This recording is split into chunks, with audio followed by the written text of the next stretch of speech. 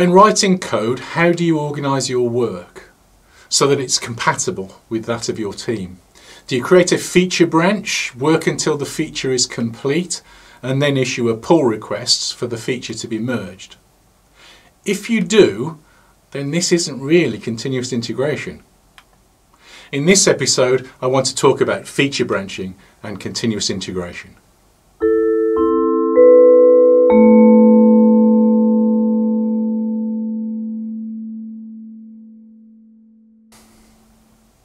Hi, I'm Dave Farley of Continuous Delivery. Welcome to my channel. If you haven't already, please hit subscribe, and if you enjoy the video, hit like at the end. Continuous integration is something very specific. Here is the description that first introduced continuous integration and was published on the C2 wiki. They described it in the following terms. Development teams use code ownership to minimize conflicts among people editing. The longer engineers hold on to modules, the more important it is to minimize conflicts. What if engineers didn't hold on to modules for more than a moment? What if they made their correct change and presto, everybody's computer instantly had that version of the module? You wouldn't ever have integration hell because the system would always be integrated. You wouldn't ever need code ownership because there wouldn't be any conflicts to worry about. The fundamental assumption of continuous integration is that there is only one interesting version of the code, the current one. I think that's a really nice description. I've actually spoken about that before on my channel. But what it means is that continuous integration is not about the tools, it's about the way in which we think about change, and that we should think about change differently. Continuous integration is about working so that our changes are always visible, at least to our teammates. This presents a problem when we start to think about branching, because branching is exactly the opposite of that. Branching is about isolating change. By definition, we create a branch to hide changes in one part of the code from another. As a result, I have been known in the past to offer the following advice on branching. Don't branch, don't branch, don't branch.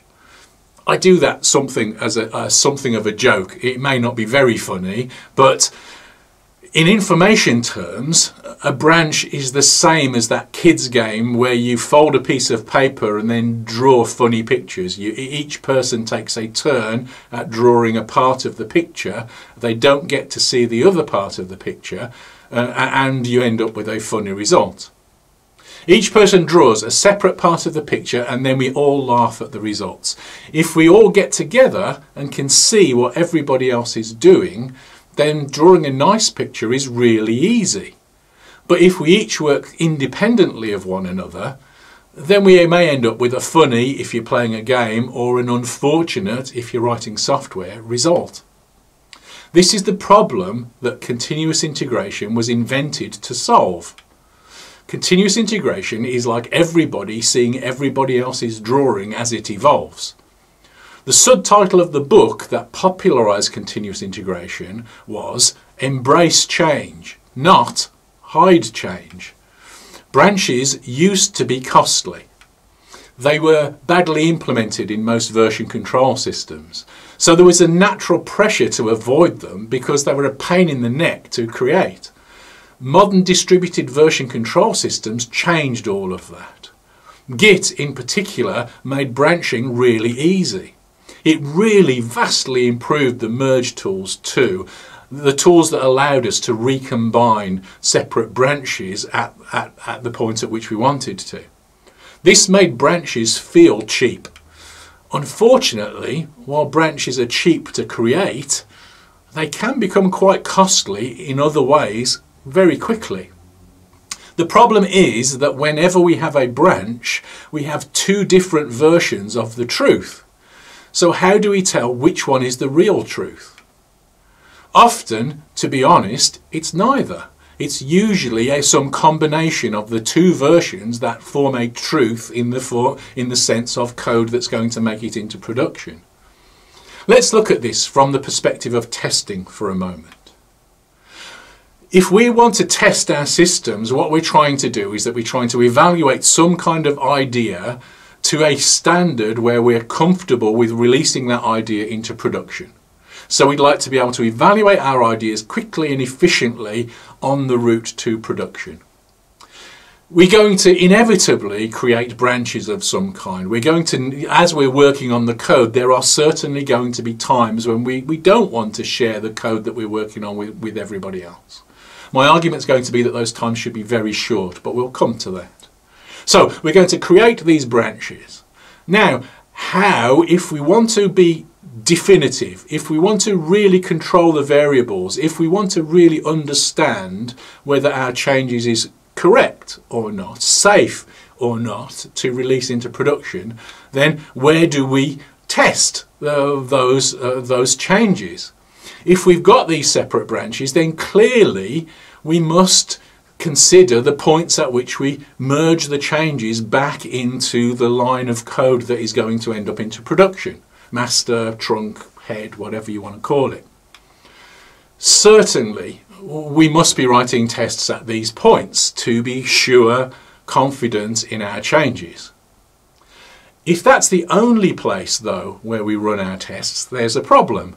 Because if that's the only place when we run our tests, what that means is that if I'm working on a branch and my branch lasts for a long time, I don't get to know whether my changes are good, safe, alongside everybody else's, until I merge at the end, at the point at which I think I'm finished. That's much too late for me to find out that I've been doing something stupid. I want to find out that I'm doing something stupid much sooner than that, so that I can stop myself doing stupid things. What some teams do is that they will run what they call continuous integration on their feature branches. The downside with this is that they are now testing a version of the code that is unlikely to ever be the version of the code that will go into production. So we're spending time and effort and money on evaluating code that isn't the truth. We're evaluating a different version of the truth in some way.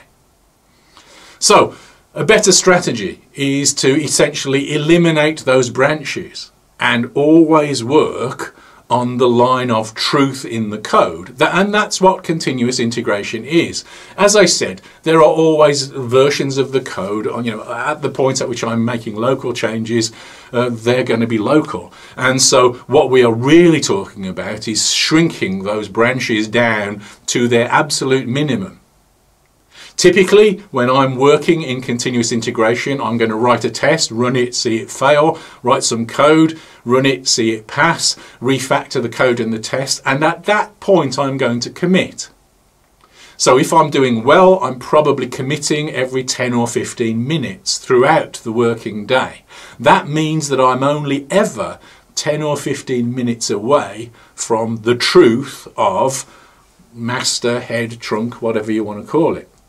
That is continuous integration. That means we still evaluate every time we commit our change to master, but that keeps the changes flowing. It allows us to get much deeper insight into what our teammates are doing and more importantly, how our changes work with their changes. The definition of continuous integration says that members of a team integrate their work frequently. Usually each person integrates at least daily. So if you are not integrating at least daily, it doesn't really count as continuous integration. The DevOps handbook says the data from the Puppet Labs 2015 State of DevOps report is clear. Trunk-based development, that is continuous integration, predicts higher throughput and better stability and even higher job satisfaction and lower rates of burnout. The man who invented Git, the version control system that nearly all of us use these days, says if you merge every day, suddenly you never get to the point where you have merge conflicts that are hard to resolve. So all of this points in the same direction. We should work in tiny steps. We should commit those steps often. and we should at least daily, and we should by preference prefer to do a lot more than that. We want to commit many times, many small changes every day. As one of my friends once said when describing continuous integration, continuous is quite a lot more often than you think. Inevitably, this way of working implies a trade-off. We can't afford to wait until our feature is complete before we commit. That represents a significant change to the way in which we organise our work. It means that we need to become comfortable with the idea that we can commit partially complete features. If we're practicing continuous delivery, it gets worse. Not only do we need to feel comfortable committing partially complete features, we need to be comfortable with them being deployed into production too. Continuous delivery is working so that our software is always in a releasable state. So that means that any of our changes may end up in production. So how do we do this? How do we organise to work in this way? The jargon in continuous delivery parlance is to separate deployment from release. The idea is that we are happy to deploy a partially completed feature into production that is not yet released in the sense of being available for people to use. There are three common strategies. There are more than this, but there are three common strategies that I want to talk about today. The first is dark launching. We deploy something that people can't see yet. It's not wired into the production system in a way that's useful or available to the people using the system. It could be some code and a test that isn't connected up anywhere else. It could be that the code just isn't used yet. Or maybe we build the back end of some feature before adding the UI at the end, or not connecting up the UI to the rest of the UI so people can't find it. This is an excellent strategy and allows us to do some really quite sophisticated things. I once built a very high performance messaging system which involved clustering and failover and distributed asynchrony, using this strategy step by step by step and putting that into production step by step by step. The next of these key strategies is branch by abstraction. This is a great technique for allowing us to release big changes incrementally. We improve the abstraction in our existing code step by step, allowing cleaner interfaces, evolving cleaner interfaces over time to improve its modularity. Then we can start to replace small components of the system with new ones, over many deployments and releases potentially. We can use this in combination with dark launching to really good effect. We can even run old versions of a module in parallel with the new, so that we can figure out whether the new one fulfills its intended behaviours. Finally, the strategy that everybody has heard of is feature flags. We hide a new incomplete feature behind a software switch, a flag. We continue to develop the new feature over time, over many different deployments perhaps, behind the flag until it's ready for release, and then we flip it, make it available by flipping the flag. Again, this works really, really well in combination with the other strategies. I would recommend that you adopt these approaches pretty much in the order that I've mentioned. Feature flags is often the first thing that people jump to. I would suggest that dark launching is probably a little less risky in some ways. Feature flags has the downside of which version of the code do you test. But all of these strategies are really useful. If you've been thinking carefully about what I've been saying as I've been describing this, maybe you're thinking of this question. Isn't this just information hiding the same way that a branch is? Well, yes, this is. All of these strategies involve a form of branching, but they are quite different in an important aspect and have different properties as a result. Imagine for a moment making a big change in your code base. If you're working in a team working with feature branches, imagine making that change, replacing a widely used function or class with something a little different, perhaps. If I work on a team where every developer has a long-lived, that is longer than a day, feature branch, then my options are to race them to try and get my commit in before they do, so that they don't force on me some horrible merge as a result of the widespread changes that I've just made. If I do that, then really what I'm trying to do is that I'm trying to give my colleagues the pain rather than I have the pain. My colleagues are going to have an unpleasant merge when it comes time for them to merge. Or I wimp out and I don't make the change at all because it's too hard. That's pretty much the choice that I have. The CI strategies branch, but they branch on behavior, not on code. And behavioral branching is different. We can have multiple behaviors in our committed set of code that we can all test in parallel with each other and evaluate in parallel with each other and change in parallel with each other, but they're not all available for use at runtime.